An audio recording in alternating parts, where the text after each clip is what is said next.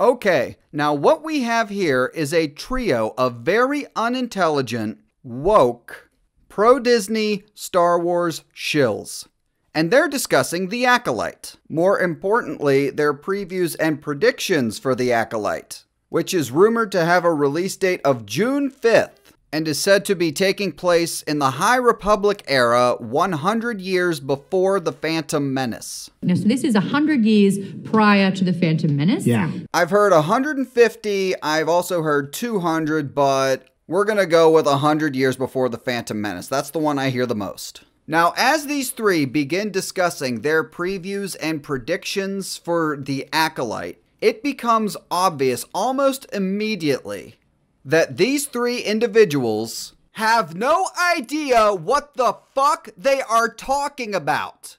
What we've seen in the Skywalker saga is that Jedi have been eliminated and Sith have been sort of like under the radar the entire time. About 100 years before that, though, there were just as many Sith as there were Jedi. No, there were not. 100 years before The Phantom Menace, there were not as many Sith as there were Jedi. I mean, there's so much to unpack with this. First of all, rule of two. Because even the rule of two, we know is bullshit, right? Yeah. Always two there are. No more, no less. Because even the rule of two, we know is bullshit, right? Yeah. So what you're saying is with what we got in The Phantom Menace, the rule of two makes less sense than just as many Sith as there are Jedi existing. And the other thing is that it is stated in The Phantom Menace that the Sith have been extinct for a millennium, as far as the Jedi are aware. So if what this dumb broad said earlier is true... About 100 years before that, though, there were just as many Sith as there were Jedi. How are the Jedi not able to sense hundreds, if not thousands, of dark side users through the Force? And if you thought that was canon breaking, wait till you hear this nonsense. What I think is interesting is why and how Jedi will defect. What is it about their teachings? What is it about, needing to rebel from sort of the Jedi path that they turn to being in the Sith? So not only is the Jedi Council so inept that they can't sense a large number of Sith in the galaxy, they are also, in your crazy headcanon, completely oblivious to Jedi leaving the Order and joining the Sith. I do not believe the Sith could have returned without us knowing.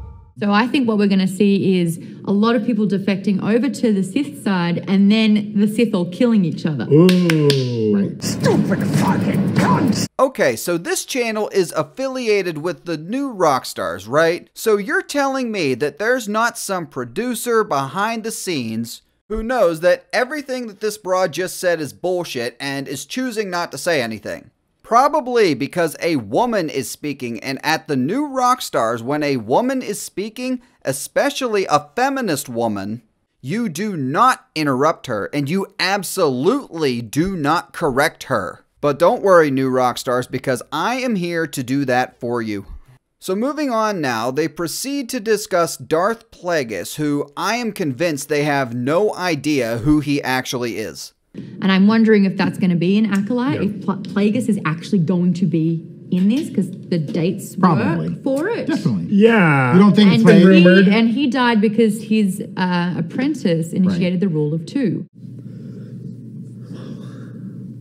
First of all, I don't know if she misspoke or what, but the word initiated means to begin something. Neither Palpatine nor Plagueis initiated the rule of two.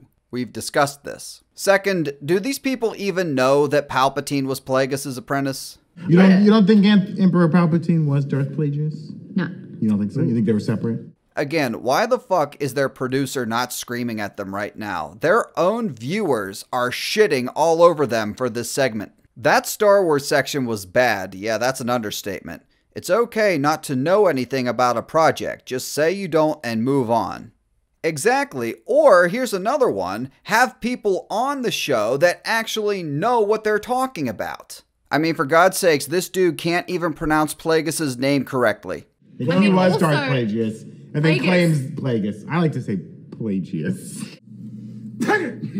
LOL Maud, I assume that's this woman, has no idea what the High Republic looks like. There's only two Sith. The rule of two started 1,000 years before the Phantom Menace. The Sith are still hiding in the shadows. There isn't going to be any kind of Sith-Jedi war. And someone responds saying, that pissed me off so fucking badly. I bet she likes the sequel trilogy, I think is what he meant to say.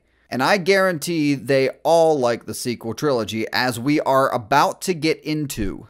My whole theory was that like Emperor Palpatine was always, whoever the top Sith dude was always him. Now, keeping the sequel trilogy in mind, why would you ever think that? Could it be because of this scene from The Rise of Skywalker? I am all the Sith. Whoever the top Sith dude was always him. Now, I'm sure you're beginning to see where he's going with this. Or he made it seem like Darth Plagueis was killed by his apprentice. You think it was him? He cheated his own death and then he became the apprentice? That's sick. Again, they never actually say in this entire segment that Palpatine was Plagueis' apprentice. And with regards to what they're saying about Plagueis' essence passing on... You think it was him? He cheated his own death and then he became the apprentice? That's sick. Sounds a lot like The Rise of Skywalker, doesn't it? Kill me, and my spirit will pass into you, as all the Sith live in me. These are the lengths that these people have to go to try and make the sequel trilogy make sense. And it's so hilariously obvious that these guys have no idea what the fuck they are talking about. All of their theories and predictions that they presented in this video breaks canon tremendously. So I think we found another demographic that Kathleen Kennedy and Disney Star Wars can cater to. You know, we have the woke freaks and the crazy radical feminists. We have the I love everything Star Wars no matter what crowd. We have the paid Disney shill influencers. And now we have stupid people. Congratulations. Thanks for watching. Make sure you check out some of the other Star Wars content live on the channel. Please like and subscribe. Become a channel member. Membership options are linked in the description and on the homepage if you're interested. Thanks again, guys, and I will see you in the next one.